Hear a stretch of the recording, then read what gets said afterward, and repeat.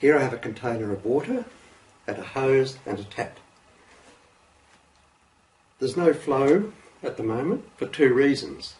Firstly, the outlet of the hose is above the water level, which is just there, and the tap is turned off.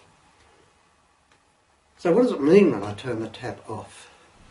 What I've done is restricted the outlet of the drum to a point where no water can flow. In other words, I've increased the resistance to flow of the circuit so that nothing flows out. To demonstrate that, I'll put the hose below the level of the water, make sure that doesn't come off, and no water flows. If I turn that on, the water will flow. Now watch what happens as I raise the pipe, raise the hose. At the point where the outlet from the hose is the same level as the water in the drum, the flow stops. Why does the flow stop there? Because there is now no pressure difference between the water in the drum and the water in the hose. If I increase that pressure difference by lowering the hose, okay, I can make a mess, my wife isn't home today. The flow increases with the distance between the level there and the level there. In other words, as the pressure difference increases for a given resistance, the flow increases. So let's go the other way. Let's increase the resistance and give ourselves a constant pressure between there and there. Let's decrease the resistance. Okay, I've decreased the resistance. You can see the water is starting to flow. As I decrease it further and further and further, the flow increases. So we've just discovered two ways that I can affect the flow out of my hose. I can vary the pressure with a fixed resistance, or I can vary the resistance with a fixed pressure. And that is the essence of Ohm's law.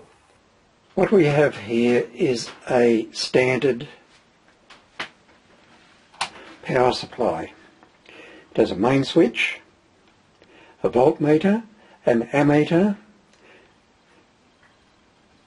two controls where I can vary the voltage and I can vary the current.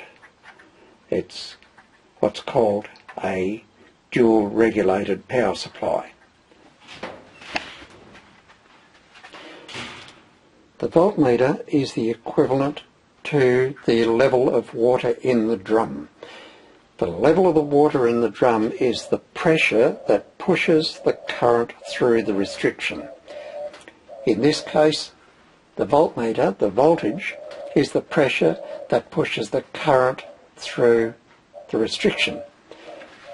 This is the ammeter. The ammeter indicates how much flow is going through the resistor pushed by the voltage. This is the equivalent of the water coming out of the end of the hose. This is the flow of electricity. The water coming out of the hose was the flow of water. This little fella here, you can see, is a 5 watt 22 ohm resistor. The purpose of that is to control the flow of electricity in exactly the same way, or a very similar way, to the way the tap controlled the water flow from the drum. Firstly, I will do the equivalent of closing the tap.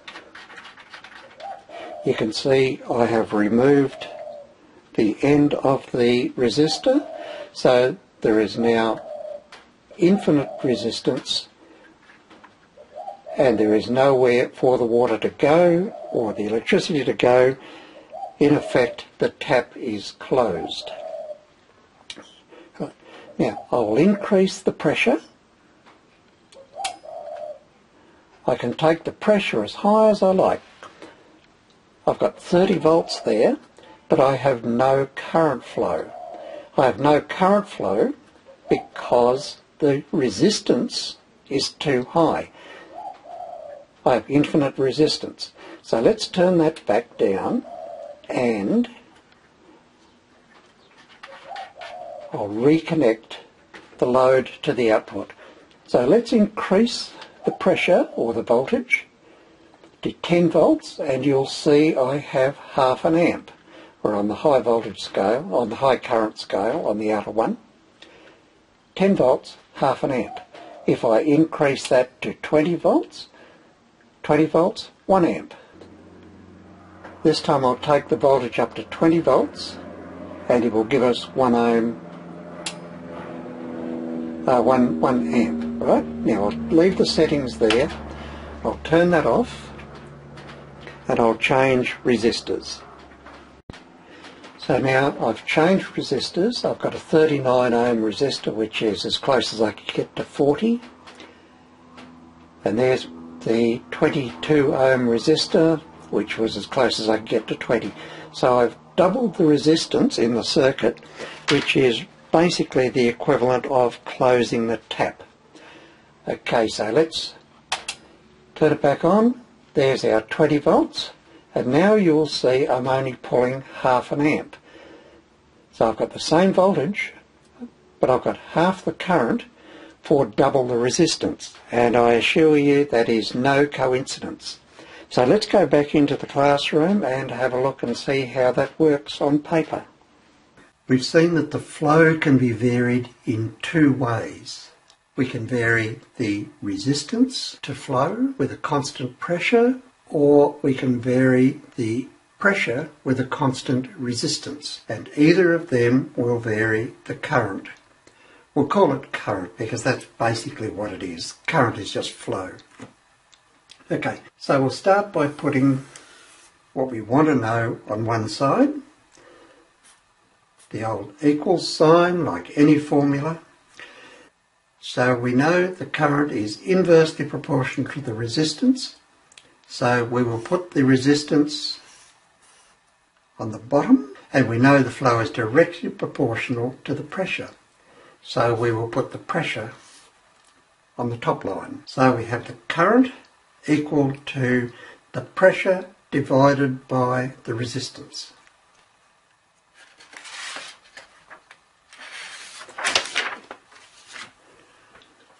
Let's see how we translate that into electrical terms. Current in water is the amount of flow of water. The current in electricity is the amount of flow of electrons. In electricity we have a symbol for current. It is I. I stands for intensity of flow, which is what current is. So you'll always see current written as I. The old equal sign.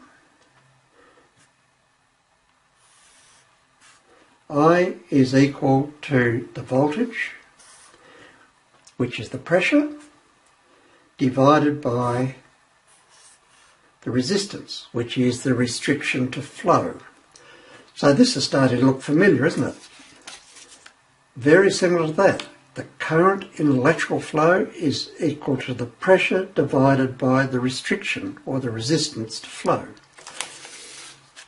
In electrical terms, the current in an electrical circuit is equal to the pressure or the voltage divided by the resistance or the restriction to flow.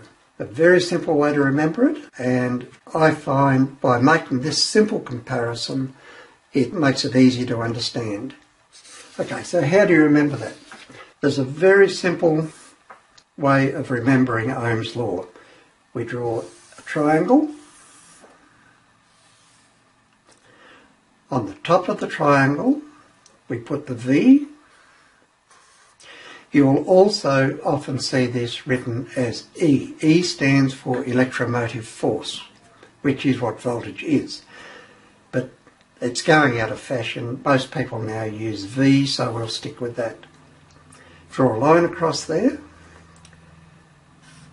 put your I for current, intensity of flow, which is what current is. You put your I for current there, and your R for resistance or restriction to flow there. If you want to calculate your voltage, cover your voltage.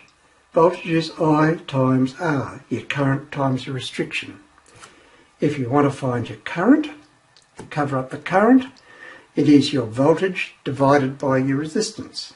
If you want to find your resistance, cover your resistance, and it is the voltage divided by the current. And that's a very simple way to remember it. Okay, so let's do some sums and see how this works out. Just for a reminder, we'll put our triangle up here with our V or E. You remember that's voltage or electromotive force, same thing, whichever you like. Your I there, I for current, intensity of flow, and resistance there, resistance or restriction to flow. Now you remember the first one we had 10 volts, we had 20 ohms roughly, we had 22, but 20 is as near as I could get, and we had 0.5 of an amp, or you could also say 500 milliamp. So let's put that in a formula and see how we go. Quickly up here we'll draw our triangle, V equals IR. So let's work out the resistance that we had. So we want the resistance.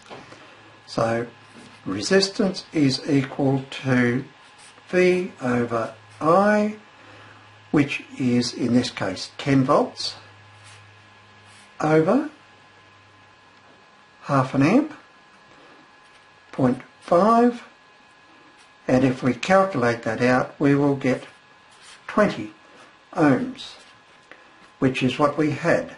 Then the next one we had 20 volts with a resistance of 20 ohms, and we had a current of 1 amp. You could write that if you wanted to as 1000 milliamps. Remember your triangle, V equals IR. Now this time let's work out the current. We want to know the current, so we block our current, and I equals V over R. So I will be the voltage, which was 20, over the resistance, which was 20 ohms. That equals 1 amp.